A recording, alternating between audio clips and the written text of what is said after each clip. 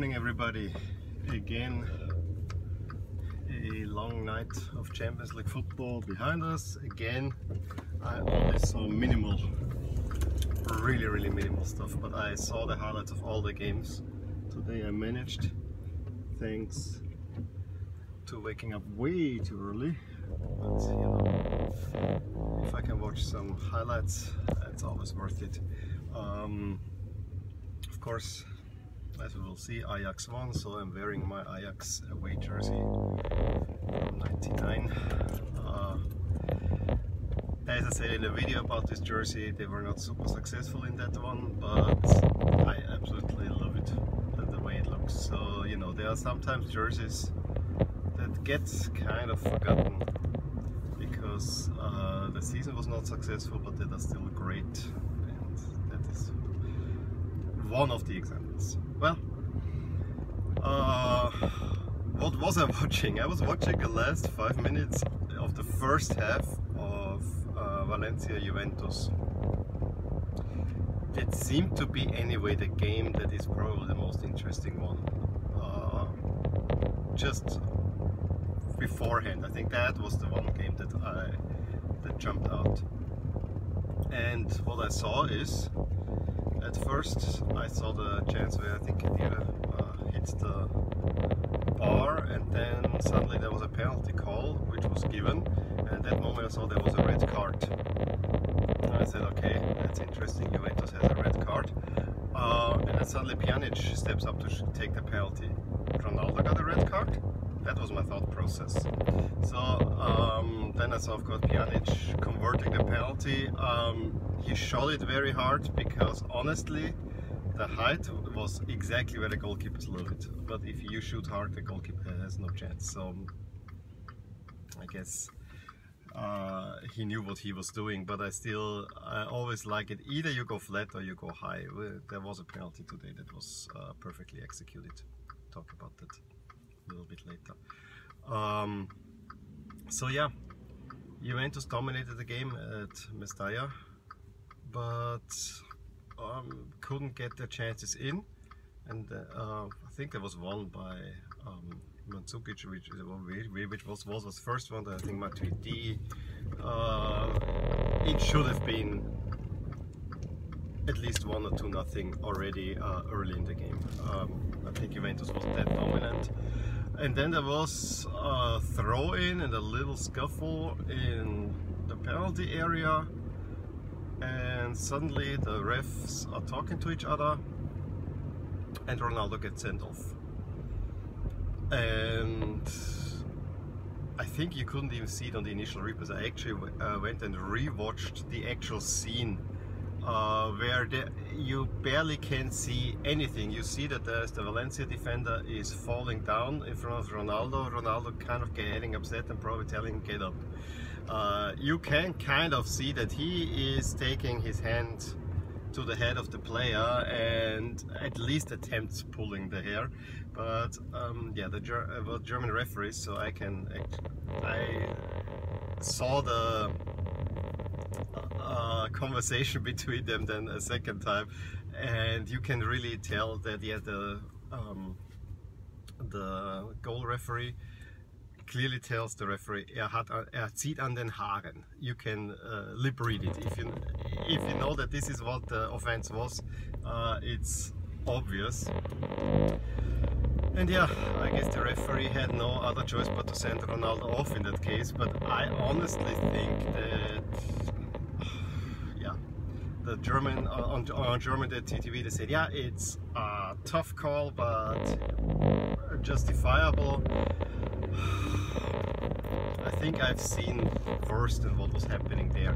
Yes, you shouldn't get caught doing shit like that. I will always agree with that. He is a little bit, he makes this pulling motion, but it is not much, honestly. So yeah, I think a yellow would have done in that case. I was, however, impressed, and this was really by just watching this from the 28th to the 34th minute, how Juventus remained all business. Ronaldo was devastated, but the players, his teammates quickly got to him and kind of told him, you know, sorry, but we want to stay calm. I know you have to leave the pitch. We want you here, kind of. And I think even Pavel Nedved, which honestly is a great thing that he's so involved with Juventus, because I mean he was the shining star at Juventus in the early 2000s. Yes, there would. To me, he's not the absolute Juve icon. That would be like Del Piero. But if you have someone like that sitting there, you know, someone who has been through all that, I think that can calm even a superstar like Ronaldo a lot. He was devastated. There's no question about it. But Juventus remained all business. And in a way, losing Ronaldo, I know it sounds weird, but it doesn't upset the team dynamic so much, because if you lose, I always said, if you lose a player, let it be one of the strikers, because then still the formation of your team is intact. You don't have to mess with that. And you just, you know, go maybe from 2 strikers to 1 striker. You pull a little bit back in these days of false nines and all that kind of stuff. It's anyway not a bad thing. It's a phenomenon that has been out there for a long time. I think the first time I observed this is when at the 1990 round of 16 matchup between Germany and the Netherlands, when Völler and Rijkaard were sent off. Völler completely not justified, but you know. But having them reduced to 10 men, the Germans only lost the striker. And that didn't disrupt their setup so much. The Netherlands lost their most important defensive midfielder, and that's ultimately undid them.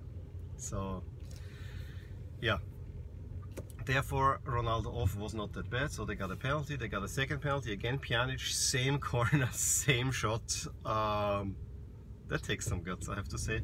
I never like when one player has to take 2 penalties. I just think there should be a change-up, but okay, he made the 2, and Juventus were in the lead that they thoroughly deserved, and I think Valencia was only out for defending. And then in the end, Valencia also got a penalty that got saved by Szczesny, so 2-0 to Juventus, and that was that. It's that easy. The other game, yeah, the Jersey matchup was one of the more boring ones. Interestingly, Valencia played with black socks and Juve with white. Go all white, all black. But okay, I understand this is the Valencia get-up now. And the more I see Valencia, the less I like the kids. Honestly, this is boring as hell. Really, really boring. I know they're going for the 100-year look, but I have a different picture. When I think about Valencia, I have a different picture in my mind, and it's not that one. They're just too white and there's nothing on there, and then even the crest that added this little piece of color is also not doing anything. So yeah, and the Juventus, away, a third kit, however you want to call it, I think it looks alright overall, but it doesn't connect with me, honestly. I think there have been better ones. The other game in that group, which is the last one actually, Group H, was of course Manchester United that were Young Boys burn. Which, yeah, Young Boys is kind of Lusk and Young Boys have ties on the fan level, so was happy to see them actually play full stadium, and they actually dominated the first half hour. Was not much that was showing from Manchester United, but then this is exactly how it often goes when you play as a smaller team, a big team like United. Pogba takes one shot at goal and it fits right into the corner. Impressive, absolutely impressive, I gotta say. So that was really beautiful goal. Then they got a completely unjustified penalty. Pogba makes it 2-0, and at that moment a game is turned on its head in a way, and you know there's only one way this is gonna end. And then there was a third goal, I think by Martial, and Bern was finished off. As I said, this is exactly how a game goes, where there's an underdog missing the chances, and if you have such world-class players like Pogba on your squad, there is only, and they just show up once or twice, you're gonna, that's the game right there. So yeah.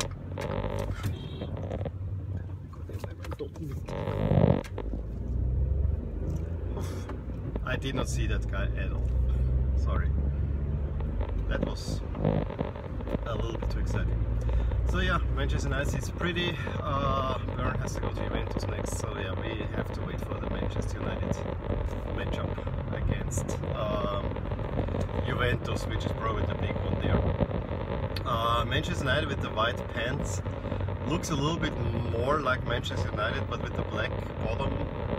Yeah, I think it's not as bad with the Tottenham kids yesterday. And the Bern kids I will review later on. They are somewhat nice, but there's something missing for me. There's something missing for me. Let's put it that way.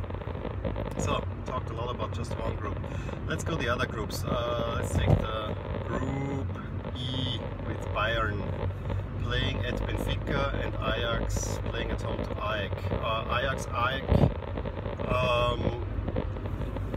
I know that people are saying that's not a great matchup at the 7 o'clock spot. For me it is, because this was Group D in 94-95. Ajax also played AEK. And with Salzburg and Milan in one group. And honestly, those were interesting matchups, as far as I can remember. I gave Ajax a little bit of trouble, and later on, since I were in this one, I think Ajax then played against my nose is biting, sorry. Ajax played a group with Ajax, and Ajax won, I want to say. So there's some history there. But yesterday, yeah, the first half was a little bit dull, and then the second half Ajax turns it on. 3 goals. Never looked like they are gonna look back. The interesting thing was Huntelaar got out injured, so yeah. But that was that. Ajax sitting pretty, and Benfica. Bayern got the early goal in the first half. It was a beautiful play via Ribéry. I think Alaba plays in, and now I don't know. Yeah, Lewandowski of course scored. Benfica, I think, only had a chance as long as Bayern didn't play it super serious. That was kind of the impression I got from that game. And then Renato Sanchez in one really fluid move against his childhood team. Has the attacking move, then plays it out, I think it was again via Ribéry and so on, and then finishes off the attacking move, make it 2-0. And I think that was the ball game. So yeah, Bayern and Ajax sit at the moment on top. I think between Ajax and Benfica, it's gonna be a tough one, honestly. But yeah, we'll see. I hope Ajax, but I think that Benfica is the stronger team. Just saying it as is. Then the next group that we're gonna look at is Roma Real Madrid. Roma played at Real Madrid. I cannot say. There's not much that we can say there.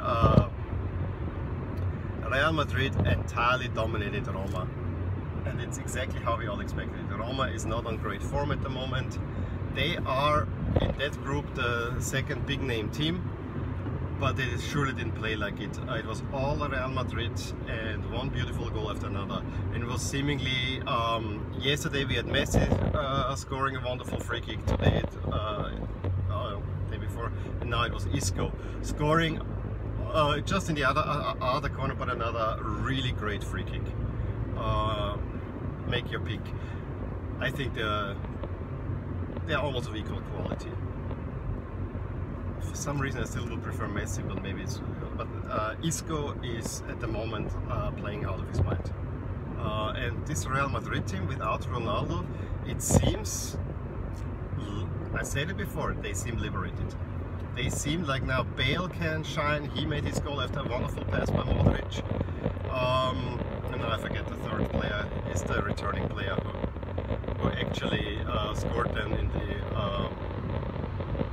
in injury time, the last goal. Too little from Roma. Jersey matchup was wonderful though. That's the one thing I give. And Roma added a nice touch. Of course, I expect Real Madrid to play in their white kits. But yeah, Real Madrid looked super comfortable. But as I said yesterday with Liverpool, we so often had it that in the group stage that there are teams that play super well and then they don't make it far. I'm not saying that Real Madrid is not gonna make it far, because with that squad they should. But if I think about it, honestly, there are not many teams that can hold their own against Real Madrid at the moment. I actually see probably only 3 teams that I would give at the moment a chance. That's of course Barcelona. I think Juventus can be one of those opponents that completely will give Real Madrid trouble. And I still want to say Bayern Munich at this very moment. But you know, the games need to be played and many changes will come.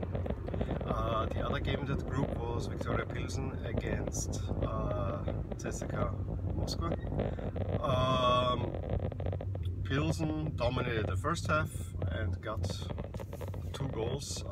The second one, right at one, CSKA was about to do something, but nope. It were 2 beautiful goals, especially the second one was a great goal from Pilsen, and it looked like the game is done, but Moscow came back. They quickly made the cut the lead in half, and they seemingly got the equalizer, but was not given. I think there was some foul play in the center of the pitch that prevented it, and then they got a late penalty, and that was the perfect penalty. High under the bar. If you shoot it high under the bar, especially if you go for the corners, there is no way that anyone is gonna save that penalty. I understand in a penalty shootout it's not that easy, but if you shoot high and under the bar, if you manage to do that, you're gonna score. It's that simple. I really wouldn't mess around, but you know, I'm not a player, so take that statement with a little bit of salt. But I personally wouldn't mess around with shooting in one of the corners, because you have to take care of the goalkeeper there too, and if the goalkeeper guesses the corner, you might be in trouble. So yeah, that group, I think CSKA could give Roma some trouble, probably even Pilsen if they play well. But to be honest, Real Madrid, they beat already the supposedly strongest opponent in that group. So what can it, I don't see anything but a comfortable win in this group for Real Madrid. And then I think there will be a slight battle for second place, which ultimately Roma's experience should see them through. That's how I see it. And that leaves us with our last group. And let's talk about the smaller matchup between Shakhtar Donetsk and Hoffenheim. Hoffenheim doesn't sound Champions League. I'm sorry. Hoffenheim, nope. I really don't get it. I know they play well, and they have the new miracle coach in Nagelsmann, but yeah, Hoffenheim doesn't sound Champions League, but they played like Champions League. I think Karelic gave them the early lead, and from what I heard, they had actually good control over the game, but then there was a piece of individual brilliance that Shakhtar got their equalizer. Was a really nice goal, gotta say that. Then Hoffenheim got the lead again at halftime and looked pretty in a way, because for most of the time they just could defend their lead. But yeah, if you don't do much going forward, usually you're gonna get punished, and that's exactly what happened to Shakhtar. I think my con, but it's not, as far as I got it, it's not the my con that we all know from the Inter days. Scored the equalizer late in the game. So yeah, I honestly think that not winning this game for either team will be their undoing. I think this tie is nice for everyone, like either way at first, but I think both teams will look at this as missed opportunities to get 3 points. Again, I will talk about the kits, especially the Shakhtar kit is the one that we haven't looked at. It has a very interesting detail that I'm not sure yet how much I like or dislike it.